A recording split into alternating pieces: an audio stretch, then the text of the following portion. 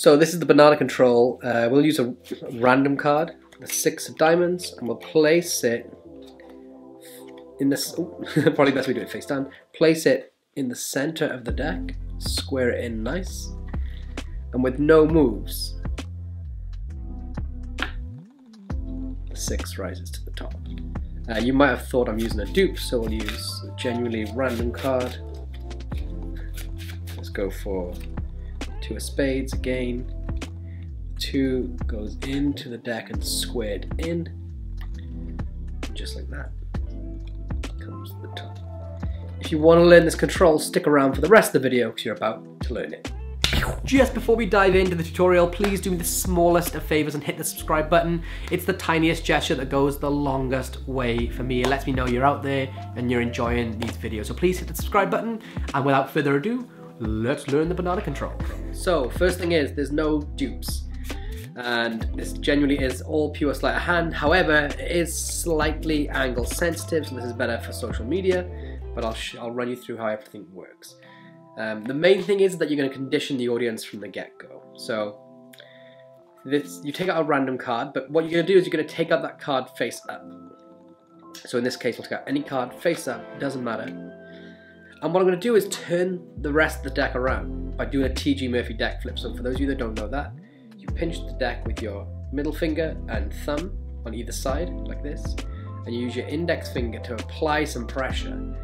And when you release with the middle finger, the deck will flip over. Okay, so it's important to start face up, and you're about to learn why. Take a card out face up, and then turn the rest of the deck over face down. Because in a moment, you're going to condition your audience to see one image. So what I'm going to do now is place this 2 really in the center of the deck, like this. I'm going to riffle down the edge of the deck, place the 2 in this manner by holding it in the bottom corner, place it into the deck and show the back of it, like that, right? Because what we're going to do in a moment is we're going to recreate this image entirely, but it's not going to be, what's going to happen next isn't the same as this. So this is called conditioning. So I'm going to show you this, I'm going to flash the back of the card, and then say, oh, we should probably do it face down, and let the card drop so they can see that it's really in the center. Now I'm going to take the 2 out from the empty corner where there's no index or no pip, indices even. I'm going to turn it around, and I'm going to do this by pivoting it like this, almost like it's going into Tenkai Palm, but it's not, it's just going into my hand. And as I do this, I'm going to flash that I'm riffling the deck again, because people are going to think it's going into the center. And I'm going to then mimic placing it into the center. But what's really happening is that it's going to go on top. And it's important that I don't put it very deep down. I'm actually putting it just a fraction on the top of the deck. But my hand here, the knuckles of this hand is going to cover that.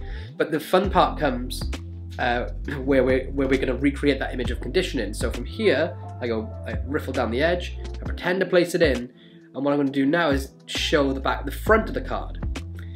And by placing my thumb at the back of the deck, on the top, and bending up, it looks like it's got that tension of being in the middle, right? It looks like it's in the middle.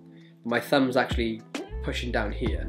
The other thing, which is important, is because it's not really far down, it looks like there's less of that deck. So if I do it really far down, it looks like a full deck, right? But the further I hold the card out, the less of the deck you see. See how that's just a small portion of deck, as if it was really in there? So because it's not far in, that visual from the front looks like the 2 is further down the deck than it is. If I actually release the pressure with my thumb, it looks like the card almost rises through the deck like an ambitious riser, this sort of thing. You know what I mean? So here, it looks like it's in, but that's halfway. This is the exact replica. Because I'm placing my thumb at the back, pushing down and bringing up, it looks like it's deeper down in the deck. Now all I need to do is square in, and again my fingers are just going to completely cover the front as it squares in, and it looks like it's gone completely into the center, but really it's on top. So from the beginning, we'll walk through it. Take out a random card, in this case the Queen of Clubs, and turn the deck over. Place the Queen in the center and show this image, and then say, oh, we should probably do it face up.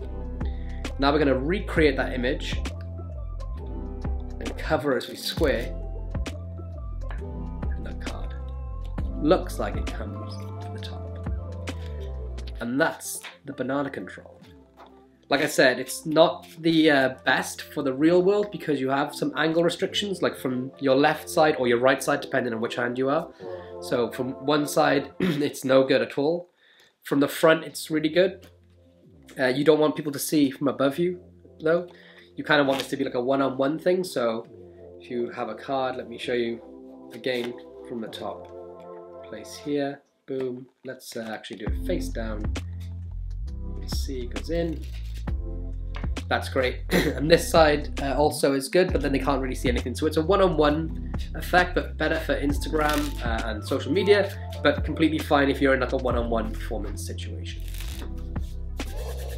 Guys, it's so cold here in Wales. I got the heating up full whack, hot coffee, jumper hat, my fingers are numb, even after like warming up by teaching that control. Whew, stay heated. So guys, thank you for watching that.